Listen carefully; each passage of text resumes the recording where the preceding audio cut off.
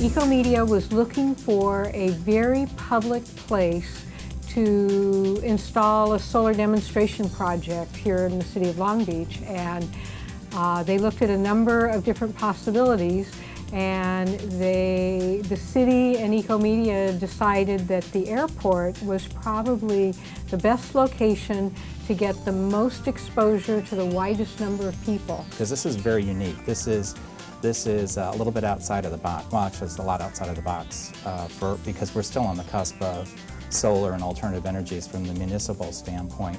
But I think the thing that's great about this is that when you have this kind of top-down push to get it done and to do it, don't talk about it, a lot of times people say green and they give you a pamphlet. Well, how green is that? I mean, they want tangible projects. From my perspective, it turned a very industrial-looking, kind of ugly corner of the airport into something that is bright and cheery and educational. And when I walk through the area and see people standing around waiting for their bags, reading all of the sign panels that describe the project, it's really exciting. Yeah, the solar energy system is on dual axis trackers. And what that means is they'll literally track the sun as it moves across the sky from east to west. And they'll also move, as far as the latitude's concerned, when the sun is high in the sky in the summer, they'll be facing more toward the midday sun. And during the winter, they'll be tracking the sun where it's lower in the sky and obviously be a bit more perpendicular to the earth. They are the most efficient tracking systems that are made in the United States. And then to put on the solar modules that are bifacial, that retrieve the sun's energy from both front and from behind, grabbing all the diffuse radiation that's available around us. It makes for a very unique story to tell with the technology that we've embraced on this job. It's a great project. It's a very attractive project. It's visually appealing. The panels pivot throughout the course of the day, and they rack back and forth based on what season it is. And at the grand opening, at the kickoff, that morning we'd had some marine layer, and all the panels were sort of in an inactive mode. And about halfway through, during all the speeches, and the mayor of Long Beach and the president of the Edison Company and all the sponsors of the project, about halfway through that, the sun burst through the clouds, and all of a sudden, all the panels, just like synchronized water ballet, they just articulated back exactly to where they had to be to maximize the sun. And so a system like this that tracks the sun during the course of the day from east to west, and then optimizes based on the season. In the winter, the panels are very upright, and in the summer, they rack back to get that summer sun. Can pick up 25, 30, 35% more power than just panels that are static. A lot of comments had to do with the weirdness. These are strange. What is this? What are you doing? Why? Do they really move? Can I see them move? And the answer to the can I see them move is not much during the day, although they're constantly repositioning all day long. When you see them move is about 8 or 9 o'clock at night when they reset for morning. Almost as important as the solar system is the interpretive, the signage that goes with it. And in that regard, this environmental marketing company called EcoMedia out of New York, they were all over it. And you'll see these bright yellow signs. It's pretty hard to miss the fact that there's something going on with the sun at the Long Beach airport.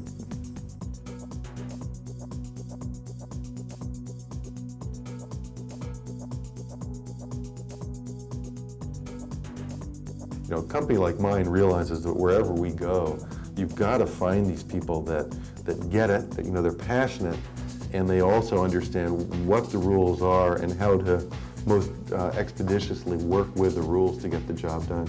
We would never have gotten this job done at the Long Beach airport if it hadn't been for those individuals. Long Beach was fortunate enough that they had the leadership with their mayor and with city officials, and they also had the platform of having this great municipal airport to demonstrate to the community and to the visitors of this great city that solar is on the forefront of their minds. Roy, you know, I think there's probably times in the solitude of his office, he was like, why did I get involved with this? But then the other side of it, very committed from day one, whatever they need. I know sometimes he's thinking bottom line, which any owner would, but the bottom line is he said, whatever they need, get it. And I also don't believe a no is in Roy's vocabulary. You know, we had to cut through a lot of red tape, the good news was we had the City of Long Beach on our side because the deadlines we had to meet were their deadlines. The project that's behind me is a very unique solar installation that's not been done to the best of my knowledge in this kind of a setting. And now what we've done is from cradle to grave, we have a template. So if somebody else wants to do it, all they need to do is contact us and I'll share every piece of information I have related to it so that they can do it. Commitment, a strong team, expertise. You have to have expertise, and then you have to have, in my case it was me, someone that stands back and says, we got to get this done by this time, we got to get this done by this time, and there's no such thing really. I know it sounds clear, there's no such thing as no. You know, and quite frankly, I'd say when people were going back and forth, I'd say, well, then you could tell the mayor no. And our mayor wouldn't accept no. And mind you, a project like this could have easily have taken 6 months to a year to ramrod through in this high security environment. And with Tom's assistance and Ted and of course all of the SunTrek team behind it, we were able to get this done in less than 60 days.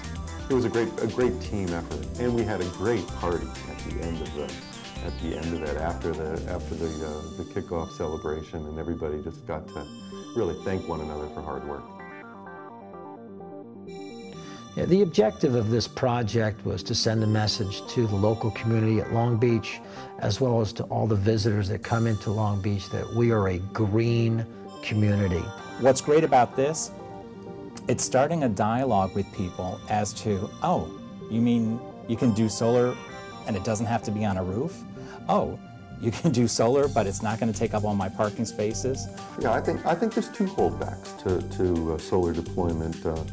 One is a lack of awareness, and especially a lack of awareness of the economics of solar. People all know that it costs a lot, but they don't really understand that it's a strategic investment that will pay out even, much more over time. It's much like investing your money.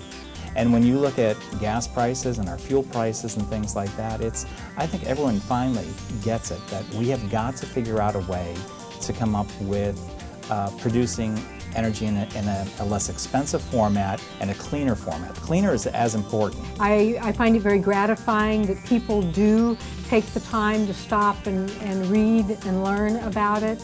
For people that are hesitant, I would say it's definitely worth looking into.